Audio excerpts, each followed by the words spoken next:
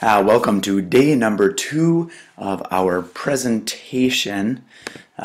Last time we worked on creating a presentation, sharing it, doing a little bit of typing in there, and we kind of saw how to get the free to use pictures. Today we're going to quickly review the free to use or share pictures, and we're going to do a little more adding on to our presentation. So let's go ahead and open that.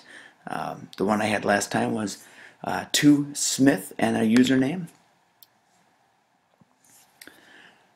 And the one I started last time happened to be on that cute little badger right there.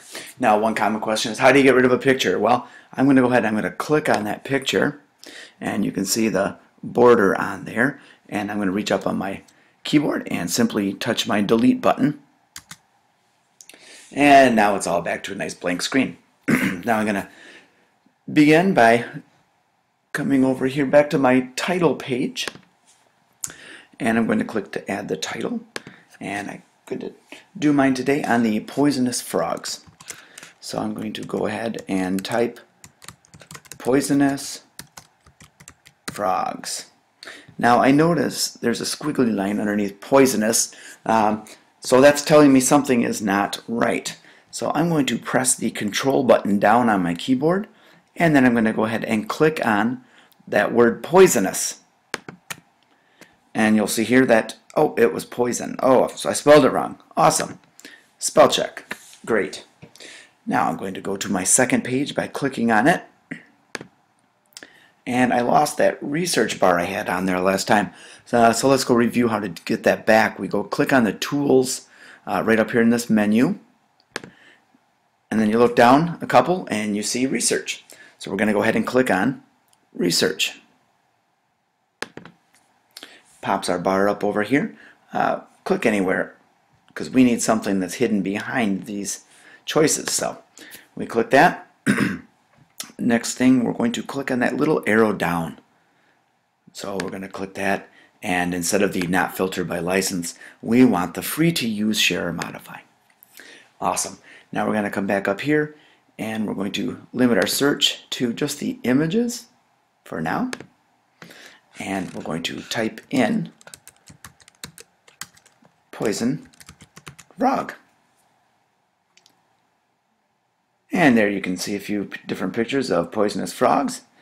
Let's start with this one right here. That one looks nice. So you click it, drag it, drop it. Pretty easy to do. I want another slide. So to add another slide, you can click the plus sign. You can click slide up here, and then and then new slide. You can also click this little arrow which is right next to that plus sign, and I really like this feature. It shows you what your slide that you're going to add is going to look like. We're going to add a blank one, and let's come over here and add this one yet too. I think that looks like it's a pretty nice picture, so click drag and drop. Just be patient. You can see this image must be pretty decent because it took a little while for it to come across the screen there. And if that happens, that's just fine. Just be patient, give a little bit. Now, one thing I've been sharing with the kids is to try to avoid the 3, 6, 9, and 12 o'clock when resizing. Unfortunately, if you do that, it really kind of distorts the picture.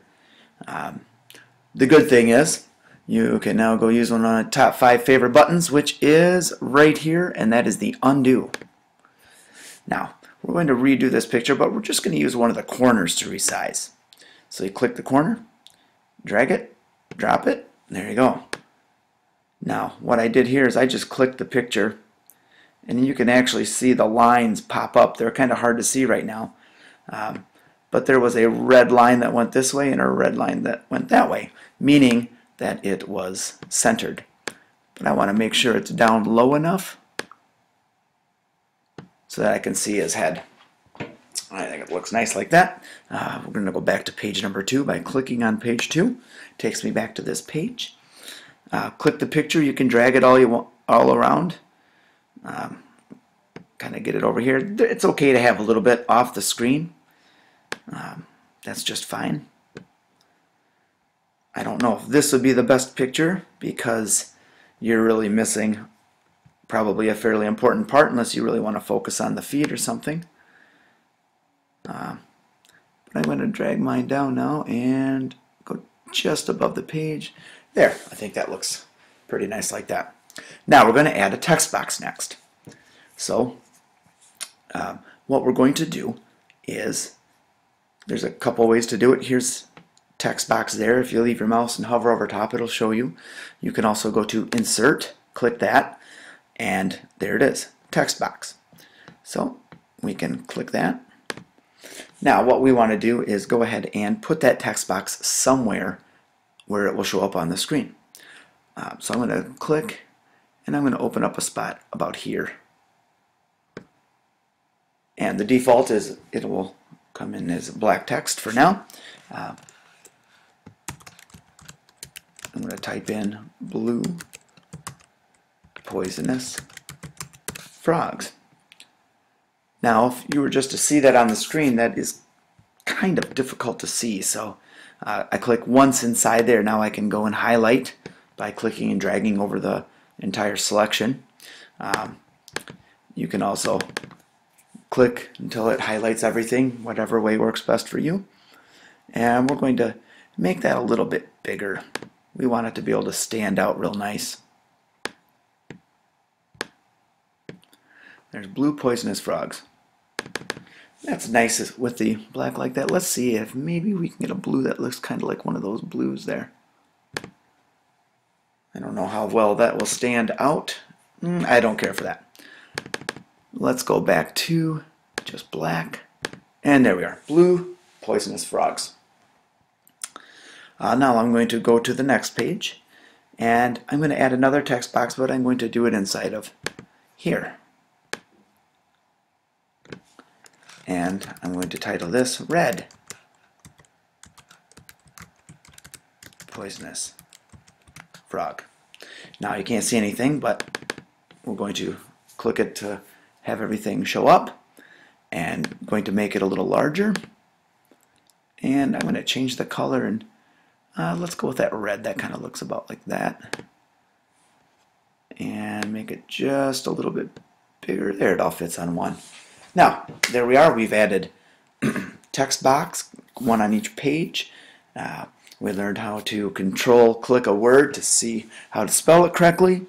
And we've also added and resized pictures, and while still keeping the nice ratio or aspect of the pictures. So what I'd like to see is a couple more slides with some pictures that go along with whatever you're choosing to do your project on. And I wish you the best. And can't wait to see you guys in a couple days and see all the great work you have done. Take care and have a good one, kids.